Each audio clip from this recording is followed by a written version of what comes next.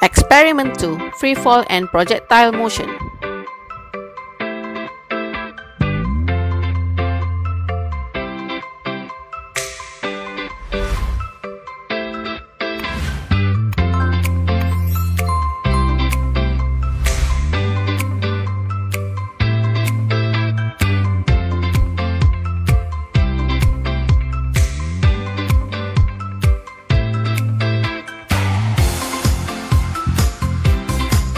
Set up the apparatus as shown.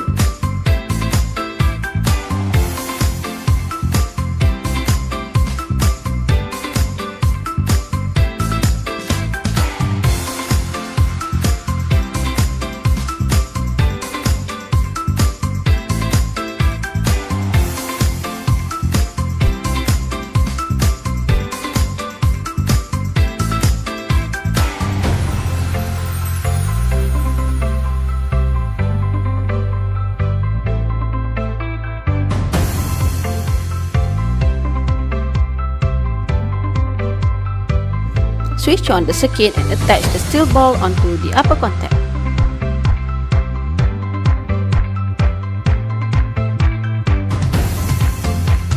Use meter rule to adjust the height hitch of the electromagnet above the point of impact. Switch off the circuit and let the ball fall. Record the value of H and time T from the timer.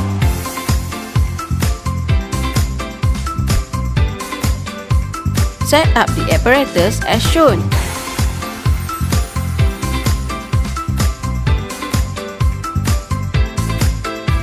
Release the steel ball on the curvature railing from 6 different heights H.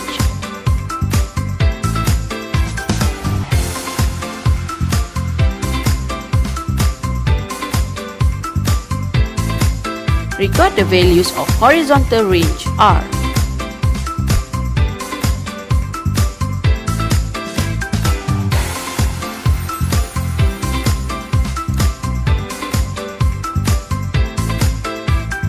Measure the height hitch from the edge of the railing to the landing surface.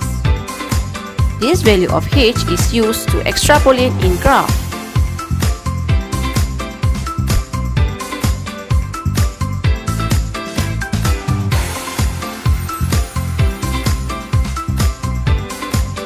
Jangan lupa like, share and subscribe video ini.